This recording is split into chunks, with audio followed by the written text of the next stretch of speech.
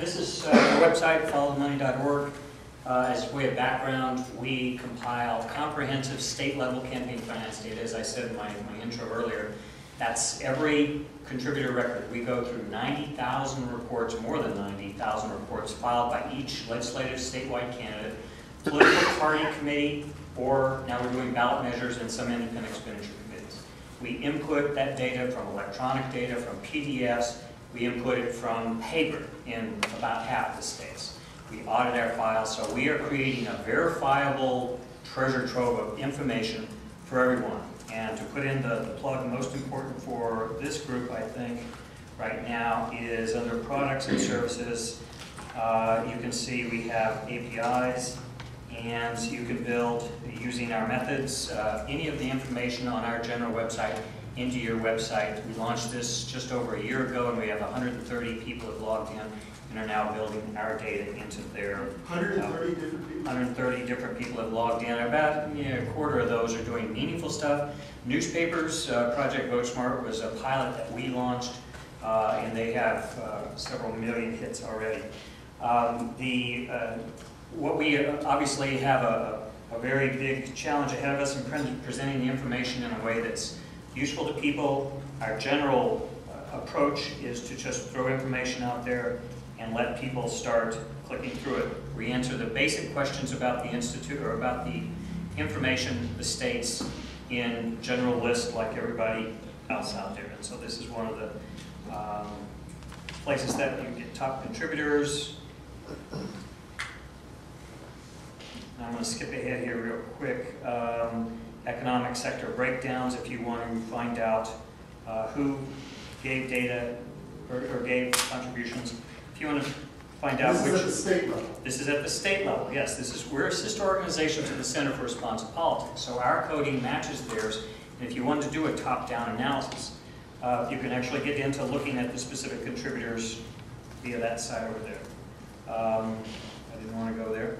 Not to waste any more information, time on that, one of the things we've started doing is the visualizing the data in a way that answers specific questions. We had a question about how many districts in the country are competitive at legislative level. It's about 25%, or actually what you would call competitive. This map lets you look at that, go into a state, do a breakdown, and actually look within the districts to find out whether they're competitive or not. We do some nice little pop-ups for that. The other tool that we put together, our first attempt at a visual tool, is the pulse scatter plot.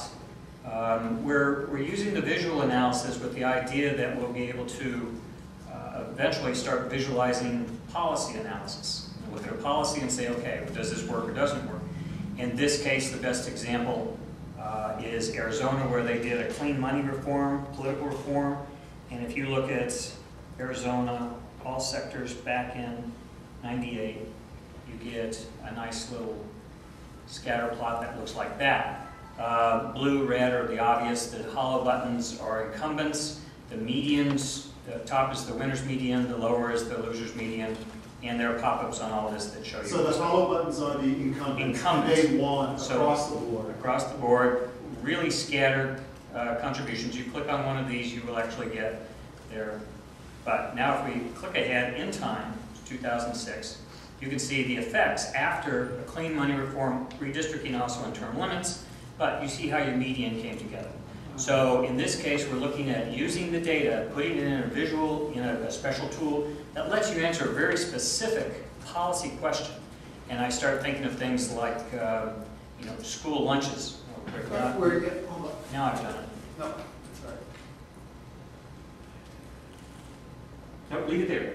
Okay. Let's skip ahead, because that's followthemoney.org. There's all kinds of stuff there. I don't want to belabor the point. We are moving into the world of APIs ourselves. This one here is a matter of hours old, and you're not exactly sworn to secrecy, but it'll be under a different URL after the first of the year. We'll launch this. This is mashing our contribution data with Project VoteSmart's information. Project VoteSmart compiles candidate biographical information, voting information, committees, speeches, all kinds of stuff.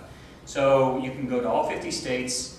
In this case, I'm going to go to Illinois and say, show me which committees are active in Illinois. Reach out to this, and the idea here is that 90% of the legislation that comes down the pike in any particular state is killed or approved ostensibly in committee. So we wanted to do a committee analysis tool that lets people look at the committee. So using VoteSmart's committee database, our campaign finance database, I'm glad I was technical expertise there.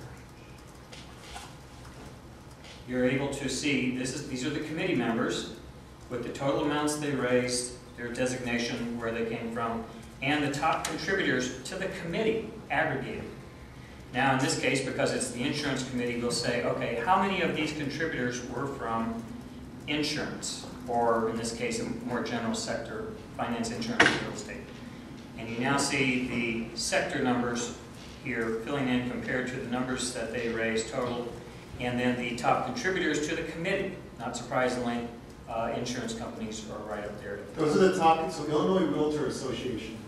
Well, this is because across all members of the committee. In the campaign, in the finance, insurance, and real estate sector. Now, I could spend a lot of time explaining this, but this is because this was looking at functionality.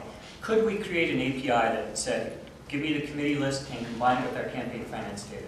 What we'll eventually be able to do, and I'll wrap up by talking about the future, is taking this tool, instead of looking at a general sector that lumps finance, insurance, and real estate, you'll be able to select just insurance. We'll be able to select just the Illinois Insurance Association and find out if they gave contributions to this committee. We're right now building a database of lobbyists, state-level lobbyists and their clients in all 50 states. You'll be able to click a button here that said, how much did lobbyists give? And you'll get the lobbyists' contributions to these people. Any one of these names you can click on and go back and find that information, or find deeper information about them. The next step from that's going to be happening just after the first of the year, is an earmarked contracts vendors database. In 26 states, the contractor vendor data is available. About 11 of those is in good quality. We would like to go out, computerize that, link it, and make it so that you get to see when someone testifies in front of a committee and you see who their lobbyist is, you can see if then they had a contract or got a vendor's, got a check. So this is the Institute breaking down as many barriers as we can to this very detailed information. At a wholesale level, we promote groups like what Dan's doing at MapLight, because it's the last mile where the local knowledge is most valuable. We can never fill that in, would never want to.